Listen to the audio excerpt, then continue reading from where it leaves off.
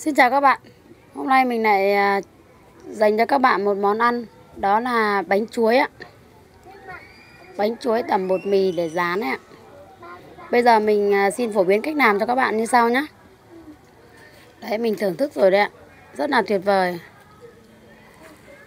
Đây là sản phẩm của mình sau khi đã hoàn thành đấy ạ. Bây giờ mình xin trình bày với các bạn về cách làm nhé.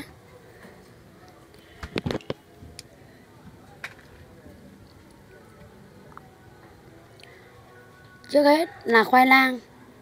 Đây là khoai lang mình mua về. Đây là mình mua 2 củ khoai vàng đấy các bạn ạ. Và đây là bột mì. Mình dùng 2 củ khoai lang. Mình dùng 1,5 lạng bột mì và đường. Và mình thêm một chút bột sư tử các bạn ạ, để có mùi thơm và có màu vàng. Tất nhiên là chỉ hơi vàng thôi. Và mình chuẩn bị một chậu nước. Và trong chậu nước này các bạn nên pha một chút muối nhé, để khi mình cho khoai vào cho khỏi thâm đấy ạ. Và các bạn cẩn thận hơn nữa để các bạn vắt thêm một chút nước cốt chanh vào nhé.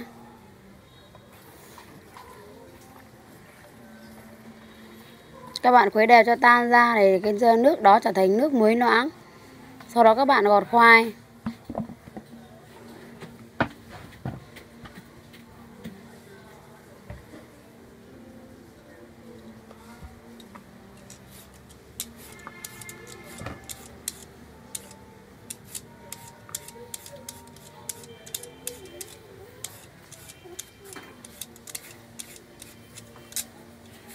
Đây các bạn gọt khoai, nếu mà cái khoai nào mà nó có mắt hơi sâu thì các bạn gọt sâu một chút nhé, đừng để cái vết thâm ạ.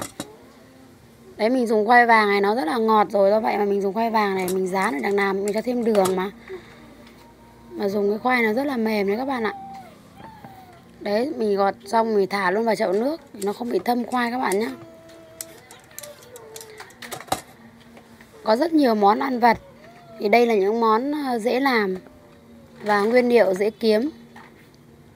Đấy, sau khi mình đã gọt khoai xong thì bây giờ mình tiến hành là bổ khoai, hoặc là gọi là thái khoai đấy ạ.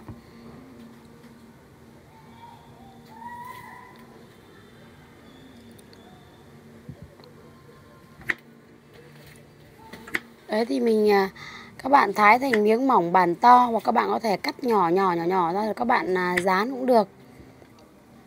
Đây mình cắt cả hai loại cho các bạn xem mình nhé. Tất nhiên là cắt miếng bản to thì các bạn nên để nhỏ thôi, khoảng 0,2 0,3 mini thôi nhé. Đừng sắt dày quá thì khi mình rán ăn bánh khoai nó không được giòn mà ngon đâu ạ, mà rán lại nâu chín ạ. Mình sắt ra là mỏng thôi. Và sau đó mình lại cắt miếng nhỏ như này. Đấy thì các bạn một là các bạn rán cả miếng bằng cái miếng nhỏ đấy, và các bạn có thể trang trí lên bên trên của cái bánh, là vừa miếng to vừa miếng nhỏ trong một cái bánh. Đấy, sau khi mình đã sắt và thái xong thì các bạn nên rửa qua rửa lại khoảng 2-3 nước cho sạch nhé, cho nó hết cái nhựa của khoai đi ạ. Các bạn luôn luôn nhớ rằng là lúc nào cũng phải pha nước muối loãng này các bạn rửa nhé.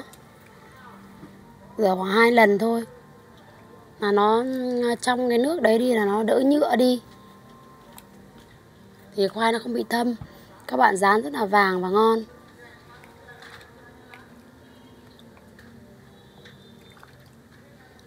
Đây là một món ăn vặt của mùa đông rất được nhiều người ưa thích đấy ạ.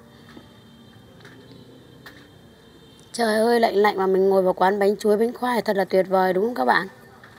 Đấy, bây giờ là bột mì, bây giờ mình đi pha nước bột mì nhá. Các bạn cứ cho nước từ từ dần dần, các bạn khuấy đều ra cho nó tan đến khi bột nó chỉ sền sệt, hơi sền sệt thôi. Các bạn đừng làm sền sệt quá thì cũng là đặc quá. Làm bột sền sệt thôi ạ.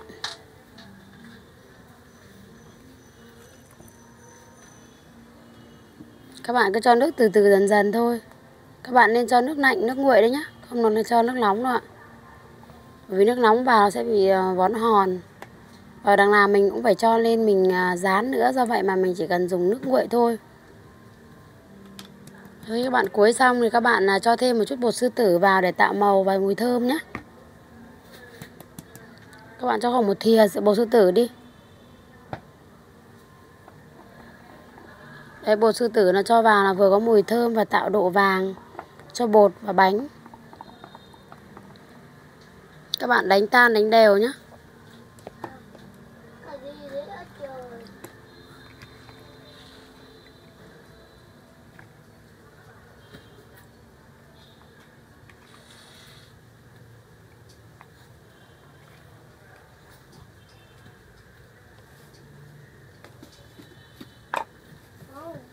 Đấy, sau khi các bạn đã quấy bột tan rồi thì bây giờ bắt đầu cái khoai mình đang ở chậu nước. Các bạn nhớ là cho thêm khoảng 2 thìa đường, 2 đến 3 thìa đường nhé.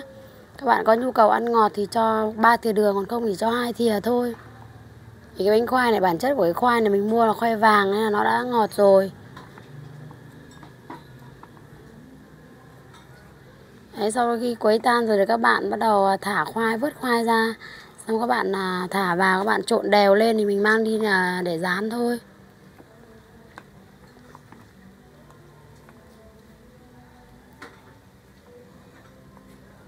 Đấy, mình đang trộn khoai đấy các bạn ạ. Trộn khoai vào cái bột đấy ạ.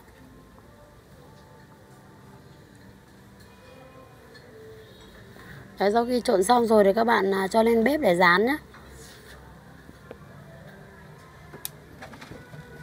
Thì thường thường là cái bánh khoai này rán cũng phải cần nhiều dầu thôi các bạn ạ. Các bạn đừng nên cho ít dầu quá, rất là dễ cháy. Đầu tiên thì cho lửa to, nhưng sau khi mà dầu nó nóng rồi thì các bạn giảm lửa đi nhé. Thì để cho khoai nó chín và vàng đều. Đấy, các bạn chảo nóng cho dầu vào. Sau đó để dầu nó sôi lên thì các bạn thả bánh vào nhé. Là các bạn nhìn mặt dầu nó gợn ấy thì các bạn thả bánh vào.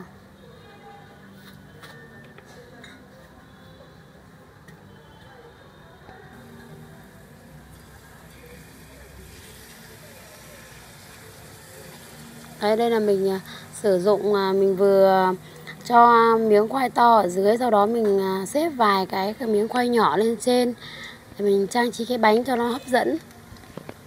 Đấy, các bạn nhìn thấy và bánh rất là vàng đúng không ạ? Đấy, sau khi mà các bạn thấy già rồi thì các bạn trở lên, gọi là lật đấy ạ.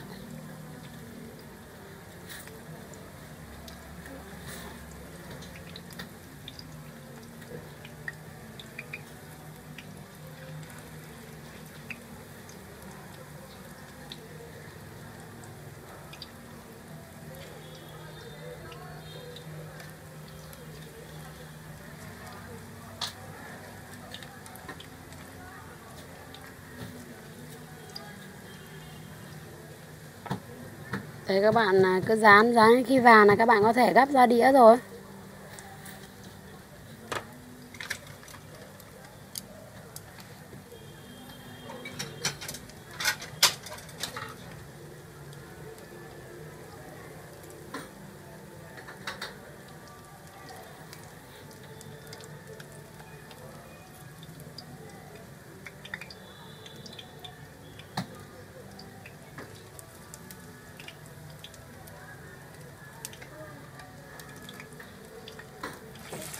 Đấy, các bạn cứ làm như vậy đến khi mà mình hết nguyên liệu thì thôi nhá. Các bạn cứ dán vàng xong các bạn gắp ra đĩa, rất là tuyệt vời.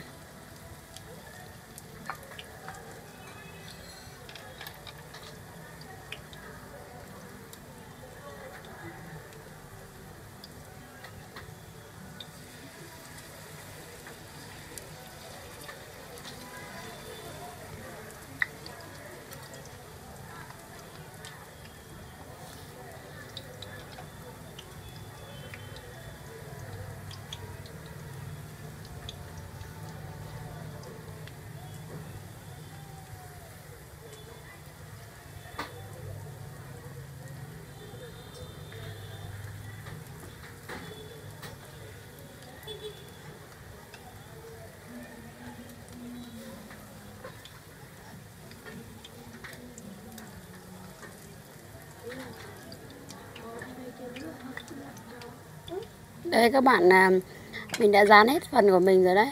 Các bạn nhìn thấy miếng khoai bánh rất là vàng đúng không ạ? Đây là thành phẩm của mình sau khi đã dán xong đấy ạ. Các bạn nhìn thấy chưa? Thật hấp dẫn, vừa vàng, vừa thơm, rất là ngon. Các bạn cùng thưởng thức nhé. Mình ăn thử một miếng, u già, ngon quá. Thật là tuyệt vời. Xin cảm ơn các bạn đã theo dõi video của mình. Và xin chúc các bạn làm và thành công nhé.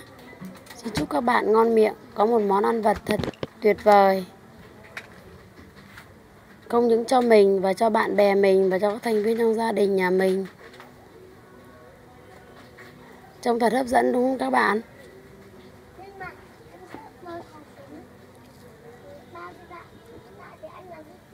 Wow, ngon quá.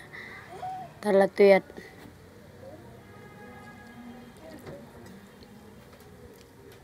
Rồi, xin chào và hẹn gặp lại các bạn ở các video sau. Xin chúc các bạn làm thành công và ăn thật ngon miệng. Nhớ ấn like, chia sẻ kênh giúp mình nhé, nếu thích.